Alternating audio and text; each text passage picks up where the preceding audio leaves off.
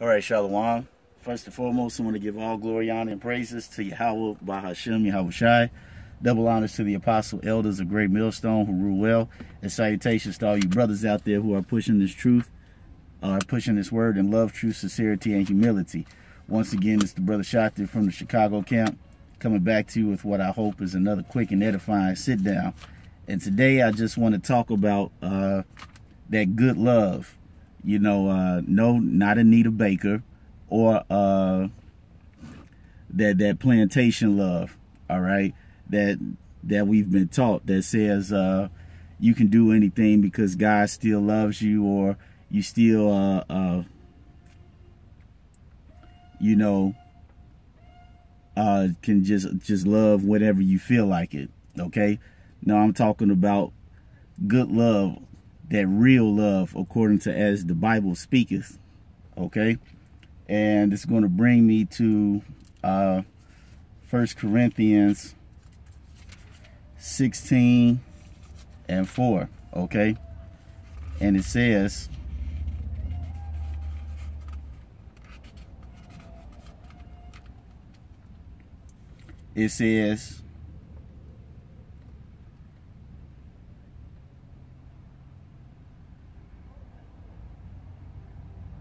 no, it's 16:14.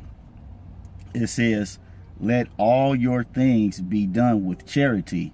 Okay, so that's saying basically everything that you do, let it be done with love. All right, because when you break down the word charity, that's what it means, love. And when you look it up in the Greek, it's called agape. All right, and agape means, okay, it means brotherly love, affection, goodwill, benevolence. Okay, and you go to the root word, which I believe is G25. Yeah, G25. It's agapo.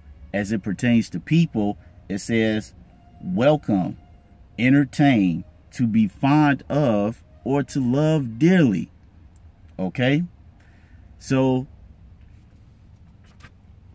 when it talks about love in the Bible, okay, it says let all things be done with charity, with love. Okay, according to thus as the scripture says.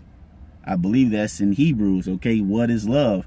That we keep his commandments, and that they not be grievous. All right, and this is how we should operate in all functions of life, you know, as far as our relationship with the Most High and the different aspects in the way of how we deal with brethren. All right, whether it deals with how we speak to them, whether it deals with judgment, you know, our gifts, everything, you know. And a good example of that is when you go to 1 Corinthians, the 13th chapter, because Paul is telling you that everything that we do in this truth, okay, nothing functions and nothing is without any true intention if love is not behind it, if love is not the principal thing that moves the action, for lack of a better phrase. Okay, and this is the 13th chapter, 1 Corinthians, the 13th chapter. I'm gonna start at the first verse. Okay, it says, though I speak with the tongues of men and of angels and have not charity, and I have not love, I am become a sounding brass or a tinkling cymbal. Basically, if love's not behind it, okay, basically I just sound like a whole bunch of noise. It doesn't sound like a beautiful melody. Okay, and it says, and though I have the gift of prophecy and understand all mysteries and all knowledge, and though I have all faith so that I could remove mountains, and have no charity, I have no love, I am nothing. And this is coming from Paul, who was a dynamic man of the Lord. And he's telling you, like, and he's not saying this in a bragging way, okay? He's saying this in the sense like, hey, the Most High has blessed me to do all of these things. But if love is not the principal action that moves me to do these things, if my for lack of a better phrase, as we say, heart is not in it, then it don't mean nothing. And it says, and though I bestow all my goods to feed the poor, and though I give my body to be burned, and have not charity, love, it profiteth me nothing. Right? Because you have to remember, that goes back to, I believe it's, what's that, 2 Corinthians 9 and 7? I wasn't planning on getting that, but it's okay. 9 and 7. Yes. Every man according as he purposeth in his heart, so let him give, not grudgingly or of necessity, for Yahweh loveth a cheerful giver. Okay? And cheerful, I believe the Greek word for that was hilaros. Okay, which you get the word hilarious, which means joyful, prompt to do, you know? So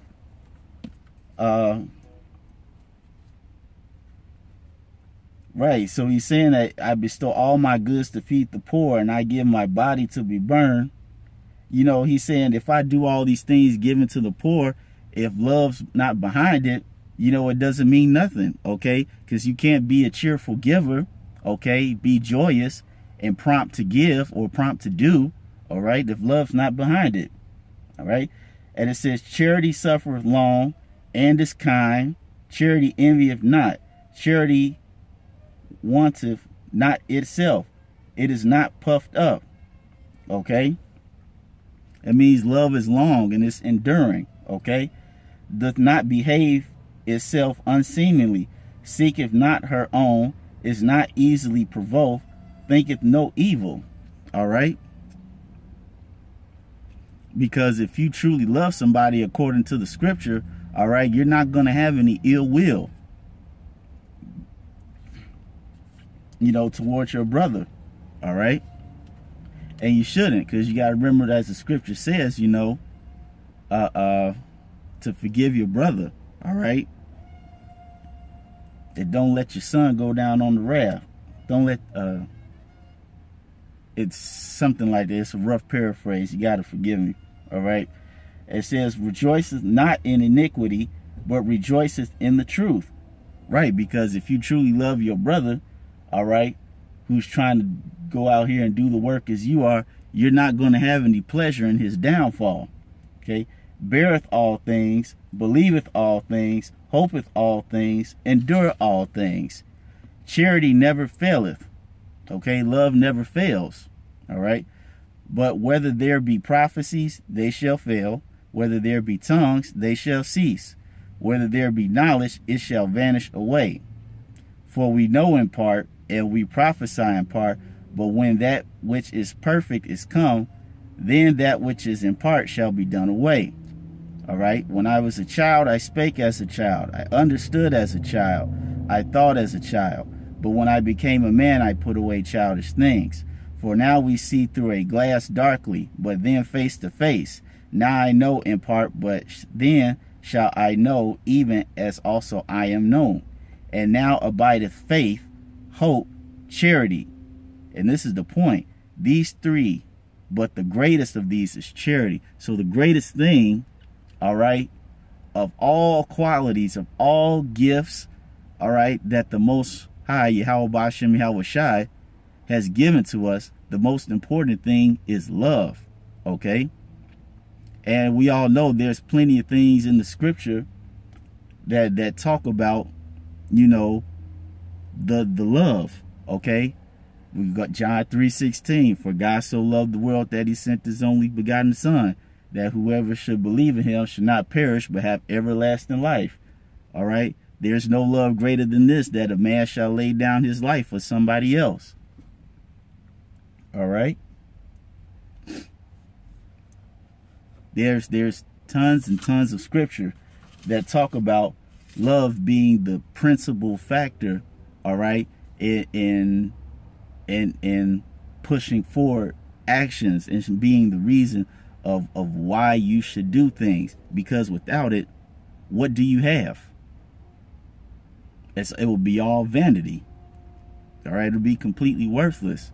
All right, so this is true love. All right, this is the true sense of love and showing love in the Bible. All right, not according to this nonsense of what we learned today. Okay, so like I said, I'm not trying to make this long today. I'm gonna end it on that note. I hope you brothers were edified. Once again, I want to give all glory, honor, and praises to Yahweh Bashem Yahushai. Double honors to the apostle elders, a great millstone who rule well. And salutations to all you brothers out there pushing this word in love, truth, sincerity, and humility. And with that, we all say shalom.